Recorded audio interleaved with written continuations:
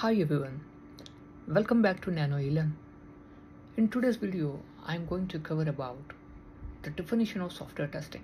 Hey friends, have you ever wondered what the software testing really is?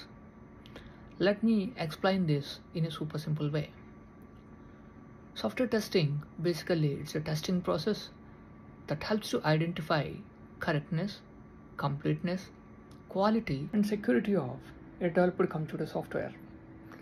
Let me justify my statement. When we say correctness, the software should correctly perform all its actions.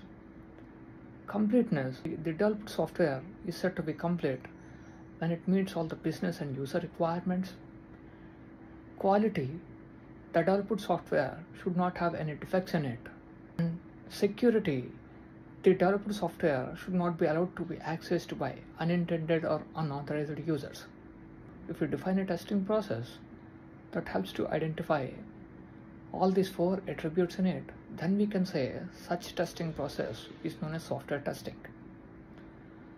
That's all for today's video. If you like this video, please make sure to like, share and subscribe my channel.